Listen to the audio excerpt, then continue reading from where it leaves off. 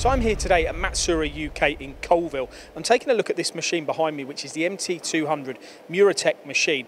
I want to look at this in a slightly different way. Now, currently we're obviously in a pretty difficult situation here within industry, and everybody's looking to maximise their floor space. And really that's one of the messages I want to put across about this machine.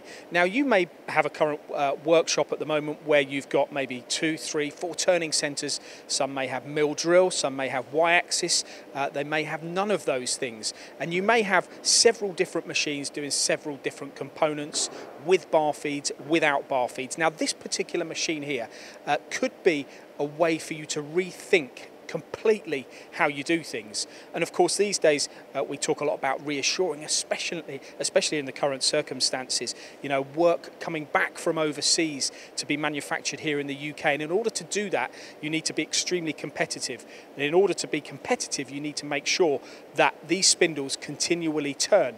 But when they make parts, they make them precisely, which is what is really in Muratec's DNA, having been making machines like this for around about 30 years. And of course, machines like this are actually made in Japan.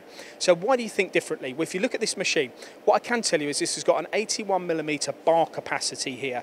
So you can add a bar feed to the machine and you can bar feed up to 81mm bar. Now, let's say, for example, you wanted to do billets, instead change the direction of your manufacturing. You've got different components come into the machine shop. You don't want to run bar. Then, to my left here, we have a stacking system where you would stack billets. Now, you can take on this particular stacking system here up to 15 kilos per gripper, so that's 30 kilos in total, which means that you can then feed this machine with billets as well as bar. Now, once you've fed the machine, you need to be able to make the parts, and when you're making the parts you want as much sophistication within the capabilities of the machine as possible, and this machine has that as well. You've got 2 turrets, both with 24-point indexing. You've got 2 Y-axis plus or minus 40mm.